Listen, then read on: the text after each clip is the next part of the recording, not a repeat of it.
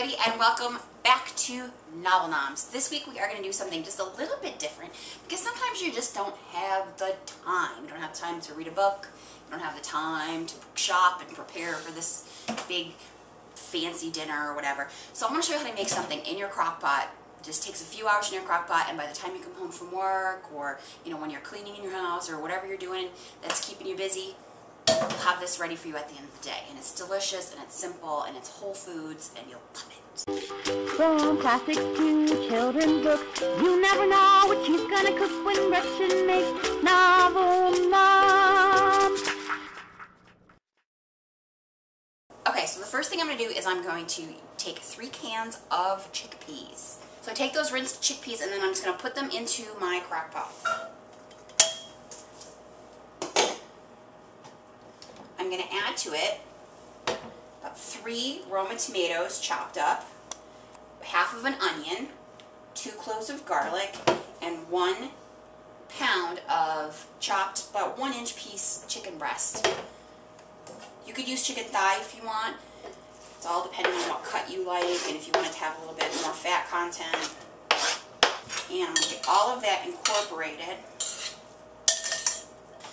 I'm also going to add to this a few more things. Number 1, Moroccan season. This is pretty much a Moroccan style dish. If you don't cook a lot and you're not used to knowing what flavors go together, what spices to use, I've said it before, but spice blends are a great way to learn how to cook, but they're also a great time saver.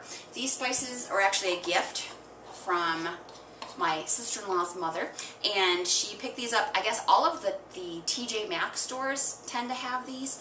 You can see it's like Victoria Taylor's. I have ginger citrus. She just bought me the chipotle. So you can pick these up, and they save a lot of time because they've got those beautiful fresh herbs already mixed in the right ratio, and you don't have to even think about it. So this one is Moroccan seasoning. If you can't find those, you can also just use some garlic powder, some paprika, and some cumin.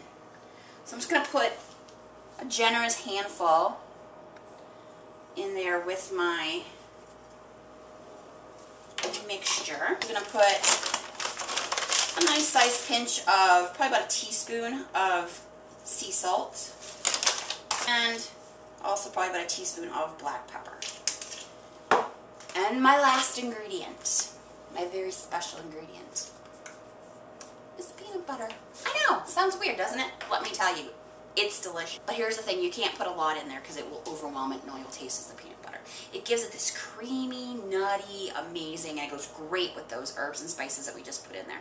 So I'm just going to put a tablespoon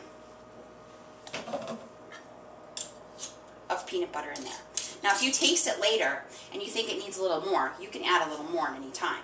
But what that peanut butter is going to do is it's going to mix with all of those beautiful things. It's going to coat the chicken. It's going to give it this warm, wonderful flavor.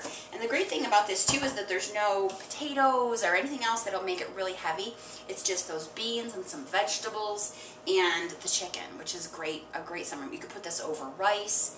So I'm just going to give it a quick stir and kind of get everything melded together.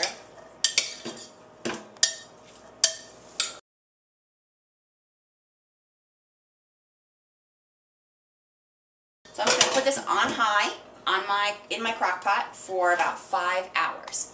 And next time you see me, this will be done. All right, it is time for crock potness. So it's been cooking for about 5 hours, maybe a little bit longer. And it smells amazing. It's been just stewing all day. Tomatoes and the chicken and those Moroccan spices and onions, chickpeas. Look at that. It smells so good. And you can smell the peanut butter, but it's not the only thing you can smell. It mixes really well with those Moroccan flavors. Now we can try it.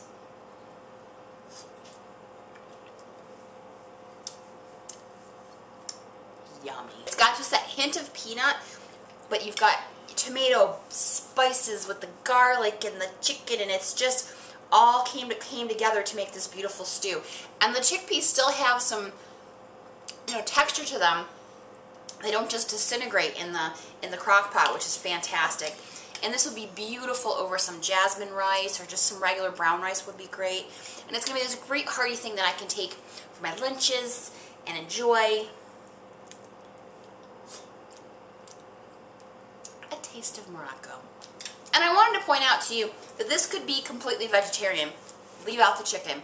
Maybe put in some zucchini, chopped up zucchini, or yellow squash, or whatever other great vegetables you have just sitting around ready to put in there. You could put in some red pepper, kind of bulk it up to take the place of the meat.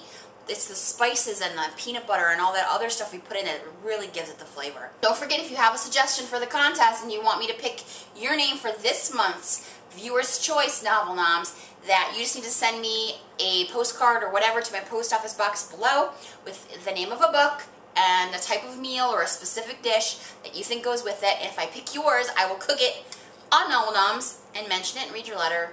And it'll be fabulous, just like my stew. Bye everybody, see you next time.